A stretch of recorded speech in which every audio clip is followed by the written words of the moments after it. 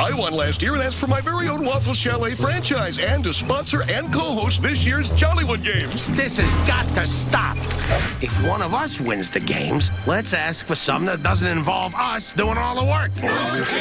I'll ask for a lumbar pillow. I'd like world peace. What are you going to ask for, Bashful? I don't want to say, because I don't want to jinx it, but it's about the Queen. Oh, well, there's a shocker.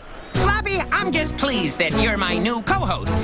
Didn't really need or expect one, but oh joy! Well, to add to your joy, you'll find conveniently placed Waffle Chalet kiosks located throughout the games. So, stop in for a bucket of waffle brittle. Hey, and don't forget to have your face stamped onto a commemorative waffle. Your face on a waffle. Laminated. There it is. Hang it on the wall.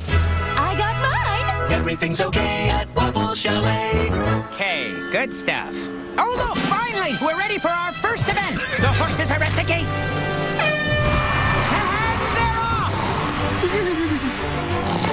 The Jollywood Games are underway! Strangely enough, in some cultures, they actually ride the horse. I think it's weird. I think it's something that I wouldn't expose the family to. Speaking of weird, is Sir Yipslot carrying a chicken? It's hard to find a horse that tiny, so the rules state a chicken can be used or a medium-sized coconut. By the way, that reminds me, oh, baby, you gotta have the chicken waffle syrup at the Waffle Chalet. And the field is coming out of the backstretch into the final turn. Bashful breaks away from the pack. It looks like it's gonna be Bashful.